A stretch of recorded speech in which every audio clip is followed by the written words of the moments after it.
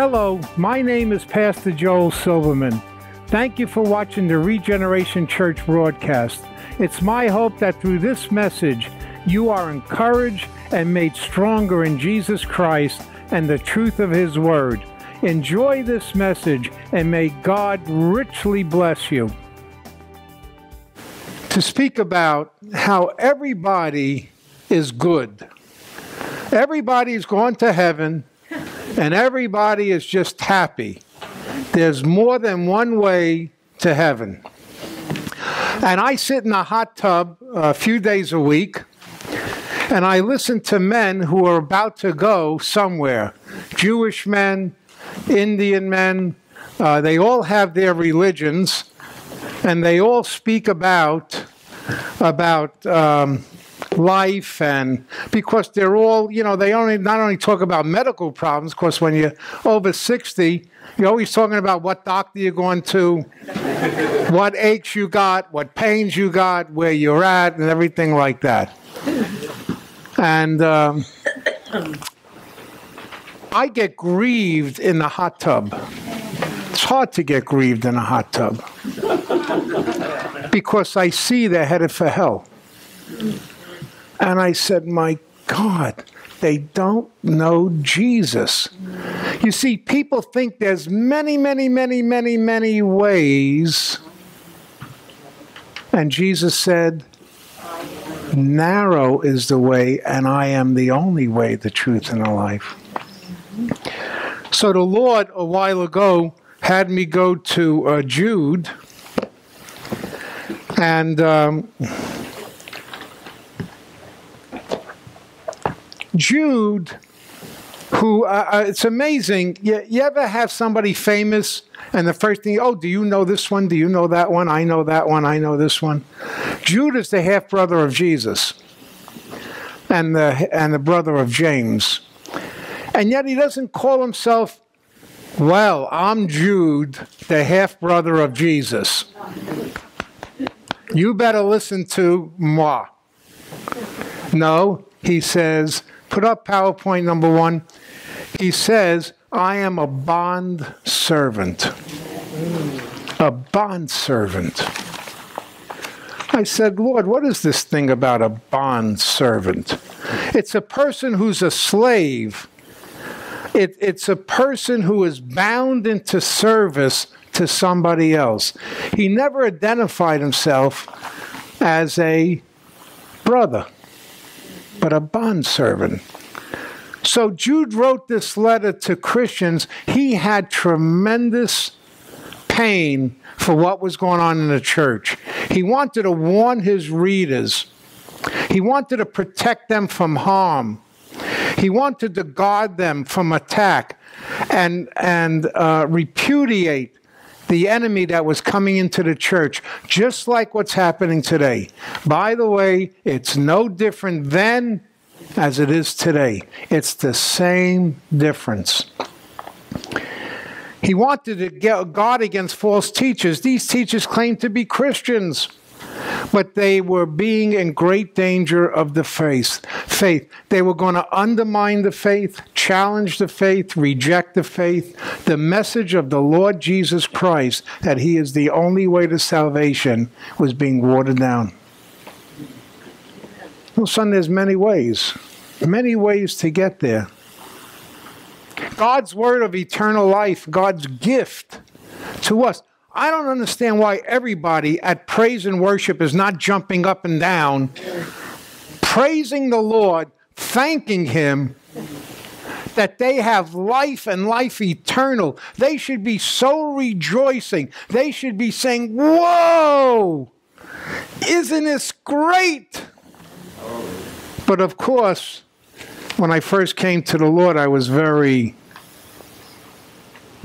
praise you. It's nice. Very stoic. Couldn't move my feet. Even the jazz musician, Trumpets of Glory, he was he couldn't, he said, all you religious people, get your feet moving.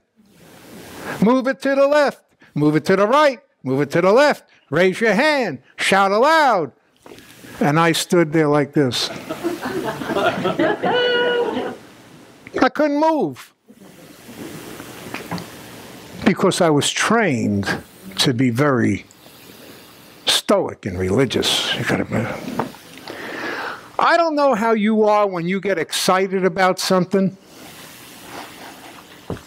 But I would say, hey, would you get excited if something great just happened to you, one of your children, a baby was born, you just won something, you just got something that you always dreamed of? What expression would you have on your face? Joy, huh? Happy, happy, happy. Joy, joy, joy. So why don't we worship him for what he's done for us? Do we understand that there is really a heaven and a hell? Do we understand that we've been taken out of the darkness, out of this day and age? Do we understand our hearts have been delivered from slavery and sin? We are no longer under bondage. We are a free people. Woo-hoo. I got to get a woo-hoo around here. We are. There you go. We are a free people, aren't we? Amen. Yeah. Thank you, Jesus. Preach it. But opposition was coming from every source. And Jude is saying that opposition is destroying the church. It's taking you out. PowerPoint 2, please. Heresy is proclaiming to be Christians, but rejects all the beliefs that Christ is the only way to the Father, and they had opposite opinions. That's a heretic. Opposite opinions. Opposite opinions. You know, when I talked to you a few weeks ago, maybe 3 or 4 weeks ago, about Jehovah's Witness. And you have these, by the way, for those who don't have the sheets, I didn't make these up for you. But for those who are new here, we have sheets outside called, it's right on the wall as you come in, Christianity, Cults, and Religions. Talks about all the religions, cults, as opposed to Christianity. So I just want to read a few things. Here's what Jehovah's Witness says about Jesus.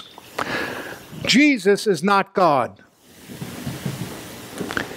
Before he lived on earth, he was Michael the archangel. Jehovah made the universe through him.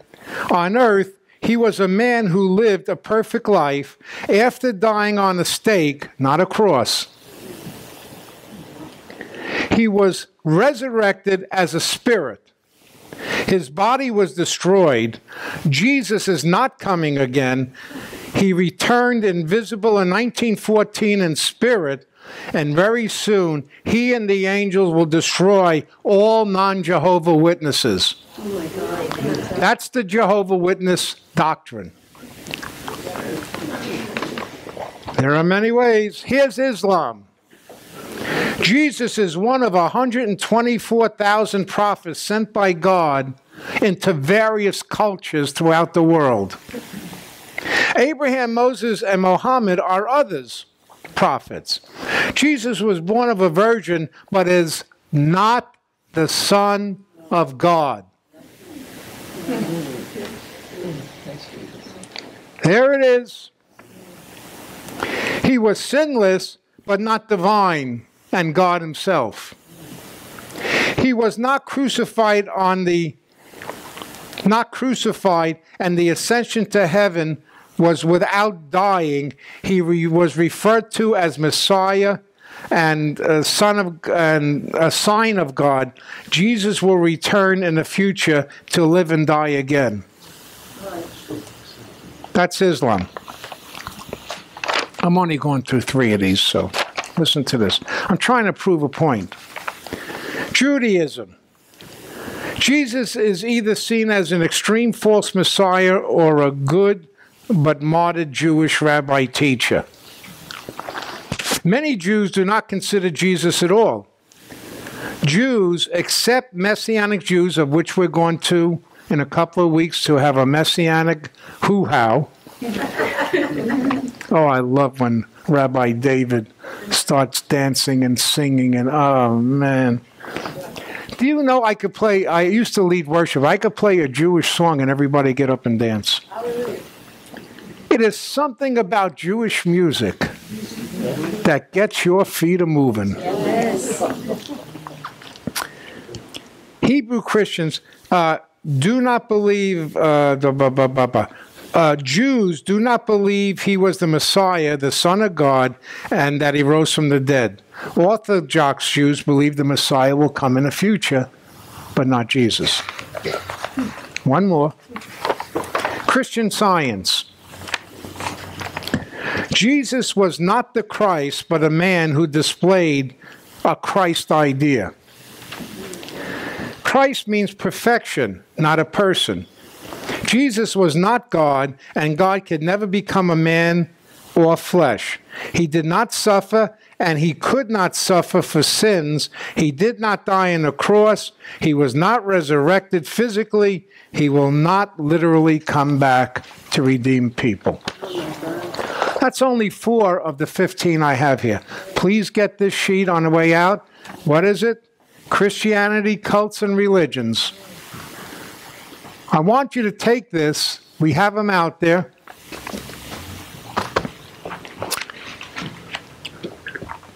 Apostasy is a total desertion and departure, disaffiliation and abandonment and renunciation of Jesus as the true and only Savior. Apostasy, heresy. They embrace belief and opinions contrary to what they were when they came to the Lord. Do you know how many people switch later after they come to the Lord? And they start taking on a lot of new ideas, a lot of new things. I gave you a heresy sheet. Ready? Take out your heresy sheet. And it says on the heresy sheet,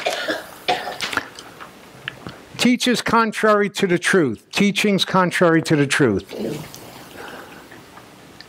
The heresy, what they were teaching in those days, is the spirit is good, all your personal matter is evil. The Bible says God created heaven and earth for his glory. Right. By the way, all the references are in Colossians in the middle. You want to look it up? You could all look it up in the middle. That's why Colossians is such a powerful book of the Bible. It depicts who Jesus is. One must follow ceremonies, the heresy. You got to follow rituals, restrictions in order to be saved or perfected. And on the Bible's answer, there were only shadows that ended when Christ came. He's all you need to be saved. He's all you need to be saved. You got it, guys? This is not one from column A and one from column B. Oh, they're good people. Oh, they went to heaven. Oh, Lord. I've never been to a funeral where somebody went to hell. Never. Everybody goes to heaven. They were a good person. Oh, Lord, help us. Jesus says there's none good, no, not one. I am the only way. If it was up to our good nature, we'd all be in deep trouble. Amen. One must deny the body and live in strict asceticism. You know what asceticism is? It's a doctrine that a person can attain a higher state by doing things. You got to self-mortify yourself. You got to stay away. And you got to do all these hard things, beating the body. In other words, they're saying, Jesus, get off the cross. I'll show you what it is to really get to heaven. Your cross is not the only way. I'll show you what I can do to get there. Asceticism is no help in conquering evil thoughts and desires. It leads to pride. Angels must be worshipped. You know, my wife comes from the Catholic Church, and many times there's a lot of Catholic men in the hot tub, and I'm dealing with them in this way. They idolize saints, and they pray to saints, and they pray for Mary. I say, you know, And I keep telling them, Jesus is the way, the truth, and the life. Yeah, but Jesus loved his mother, so we got to honor the mother. Jesus honored the mother at the cross, said, John, behold your mother. I said, yes.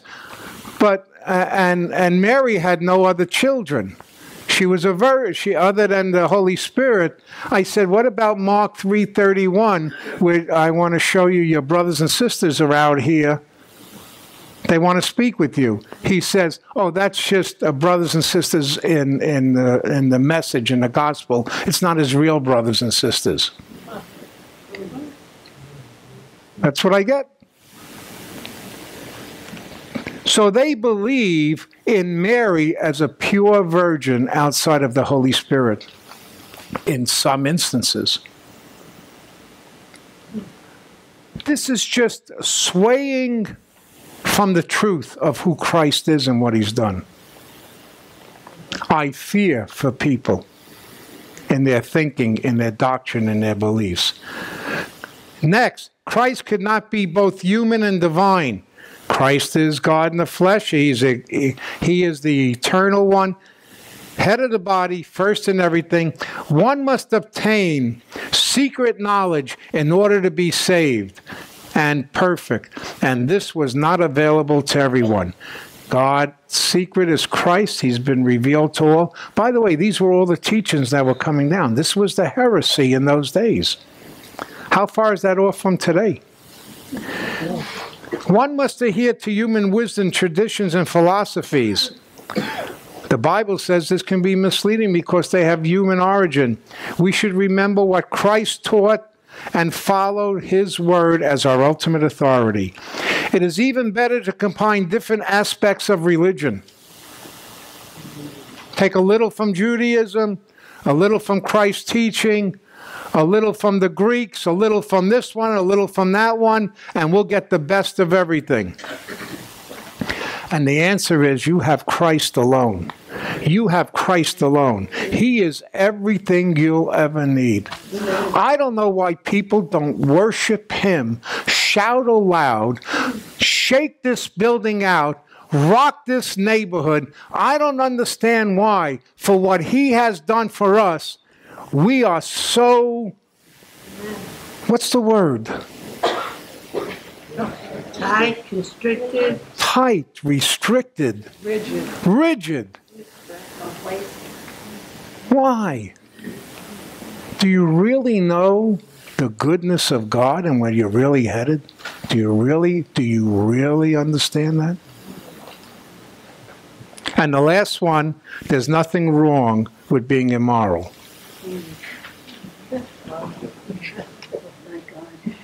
Wickedness, evil, and sexuality, immorality was okay.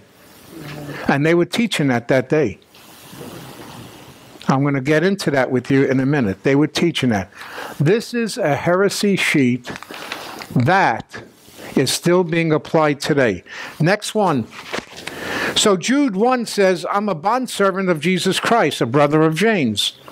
Writes this letter to those who are called, God's chosen ones, the elect, dearly loved by God the Father, kept and secured and set apart for Jesus Christ.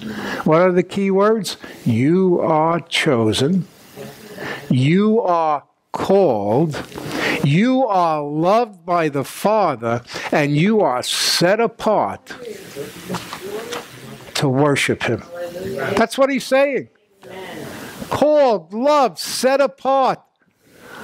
Every time I see these things, I get excited. I want to break out into worship right now. I really do. I will soon. Thank you, Jesus. God has called you to love him. God loves the people. He gives you inner strength every day. God is keeping them for Jesus. He sets them apart. What does Philippians 1:6 says? He who began a good work in you will complete it until the day of Christ Jesus. He'll never leave you. He'll never forsake you. You have an inheritance that's incorruptible. When you receive Christ, your life should radically change. Your lifestyle should change. Now, we had a, well, I love Celebrate Recovery, by the way. If you don't come to Celebrate Recovery, you're missing a treat. Celebrate Recovery, or Celebrate Life, as they say. When people are stuck, they can't believe God's word for themselves personally. If you believe God's word for yourself personally, you would be electrified. You think the youth are electrified the way they dance and do their things? A Christian on fire for God is electrified. Amen. Next one, Jude 2. May mercy, peace, and love, everybody say that, may mercy, peace, and love be multiplied to you, filling your heart with the spiritual well-being and serenity experienced by those who walk intimately and close with God.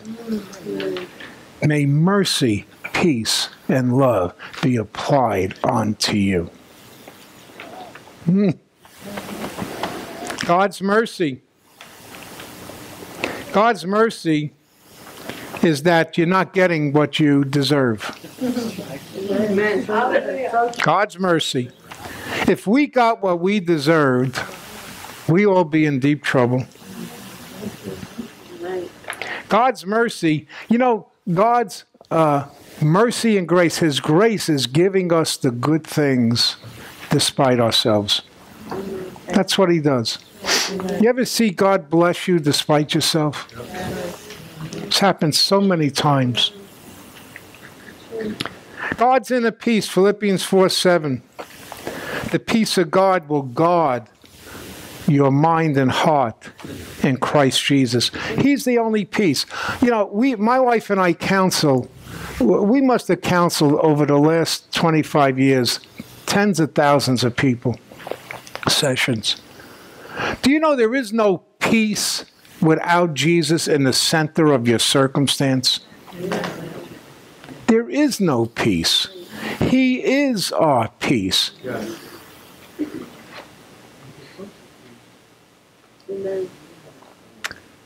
Next PowerPoint, Jude 3. Beloved, while I was making every effort to write to you about our common salvation, by the way, your salvation is not common. It's not like common, like vanilla ice cream, chocolate ice cream. It's not common. What he means by common is that I have a common love of God, the Holy Spirit. God's word is illuminated in them. Their faith. That's common among believers. Common salvation. I was compelled to write to you. You know what that word compelled to write to you?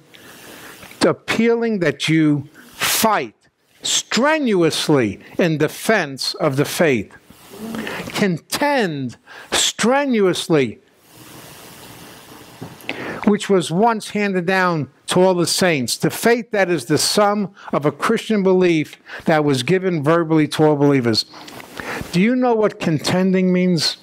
It's like a wrestling match. Who here ever went into wrestling when they were a kid? Anybody a wrestler? Got one wrestler. I know I have my nephew, Sean, is in wrestling. When David Rosenberg was the New York State championship in the state wrestling, contending for the faith. Do you know what you got to do to win over the enemy? What does the word a wrestling match or contending mean to you? What words pop up? Fighting a good fight. Fighting a good fight? Prevailing. Huh? Prevailing. What else? Contending. Tenacious. Come on, guys. Persevere. Determined. Going after. What is that? Overcoming. Single-minded. Yes. Not quitting. To the death. To the death. Always arguing for the faith. Always defending the faith. There aren't many ways that your family and friends are going to heaven. I got news for you guys. Only one way. Pastor Lisa preached on hell. You ought to get that message. This is not a joke. Amen. This is not, ha ha, we all went to church, check it off, bing, bing, bing, bing, bing. I'm not here giving you a message. I want you to get serious in contending for the faith of the gospel. That you need to challenge people that Christ is the only way. I worry for our grandchildren. I worry for our children. I worry for the future generations that are watering down the gospel of Christ. There's so many things coming into the gospel that everybody is just, oh, they're nice, they're good people, oh, how sweet they are. Please. Amen. I'm not soft-soaping anybody. You know, my wife and I and Pastor Lisa and every leader here have a reverent fear of God than pleasing people. I had to get out of the people-pleasing business. And I had to get into, God, what do you want? I want to encourage you, saints. Get strong in who Christ is. Not all this other stuff. For certain people have crept in unnoticed, just as they were sneaking in by the side door. You know, I had a pastor come to me and said, you know, I had this guy come into the church. He was like, wow, really anointed.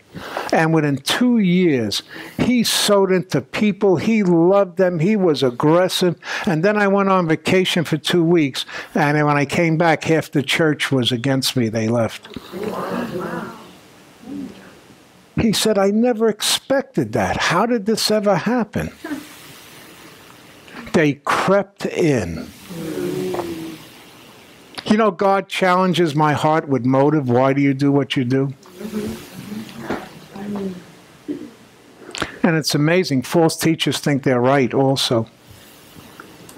They are ungodly persons whose condemnation was predicted long ago, for they distort the grace of God into decadence. You know what decadence? Depravity. Immoral. Luxurious self-indulgence.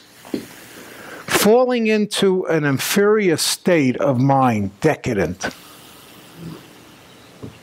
And immoral freedom, viewing it as an opportunity to do whatever they want. They deny and disown our only Master, the Lord Jesus Christ.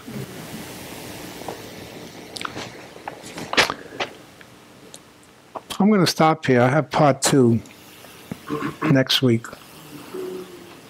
You know why I'm so concerned about this message? Verse 5 to 15 tells the end of their life. It tells the end of their life. And he uses, because he's speaking to Hebrew Christians and all believers, he uses the Old Testament to tell them exactly what's going to happen to them, these teachers, these heretics, these one who have apostasy. What's going to happen to them, just like it happened in the Old Testament? I'm begging you as a pastor of this church. Don't ever compromise or be wishy-washy about who Christ is and what he's done for you. Don't ever bring in another gospel into your heart and challenge your family, challenge your children, challenge your parents, challenge your grandparents. I'm telling you, this is not a joke. This is serious. Take your heresy sheet and turn it over. I want to close on a positive note. You got heresy sheets? Oh, go get them. Terry, get them a heresy sheet.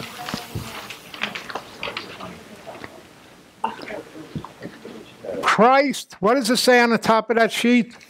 Absolute supremacy. Everybody say it. Christ. Absolute supremacy. God is Christ. Christ is God.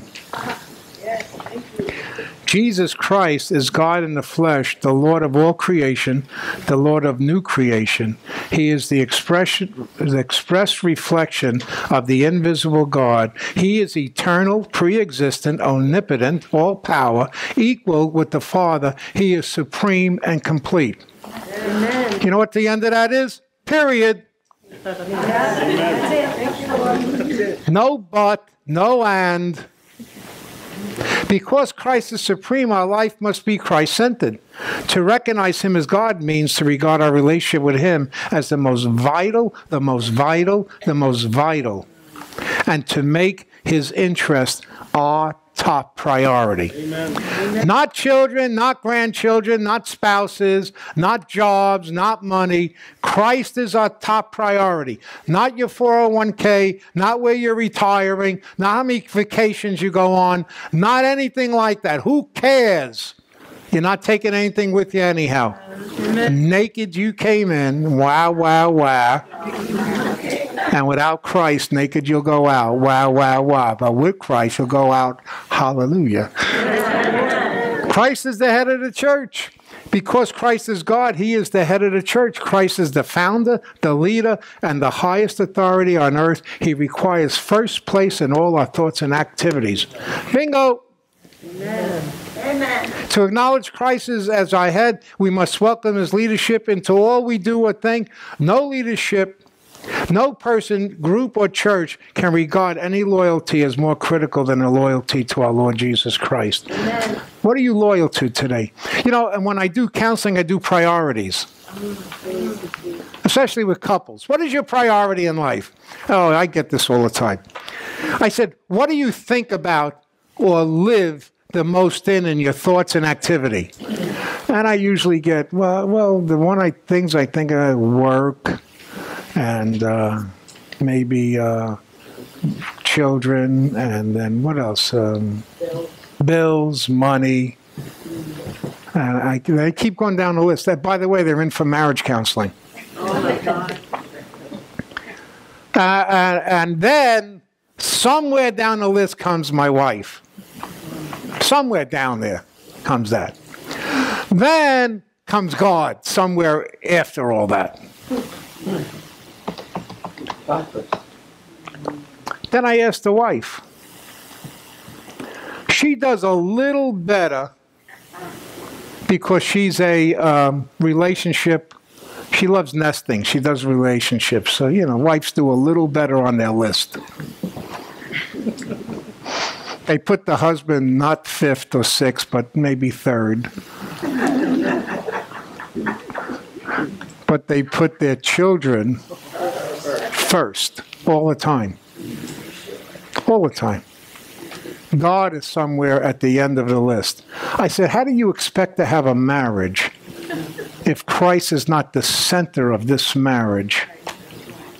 And you have all these other priorities. So I turned to the men and I say, how do you think your wife feels if she's your fifth priority?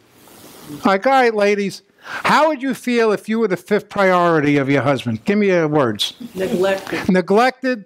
Terrible. Terrible. Ignored. Taken for granted. Abandoned. Disrespected. Unloved. Uncared for, not appreciated, abused, and they go, oh, she would feel that way. Yeah. All right. Number 3, union with Christ. I'll close with this. Because our sin has been forgiven, we have been reconciled to God. We have union with Christ that can never be broken. In our faith connection with Him, we identify with His death, burial, and resurrection. Amen. We should live in constant contact and communication with God and with the Holy Spirit. When we do, we will be unified with Christ and one another. There is no unity outside of Jesus. People pretend to love you. Every love outside of God is conditional love. I got a condition. You rub my back, I rub your back. You do for me, I'll do for you. You don't do for me, I'll give you a whack.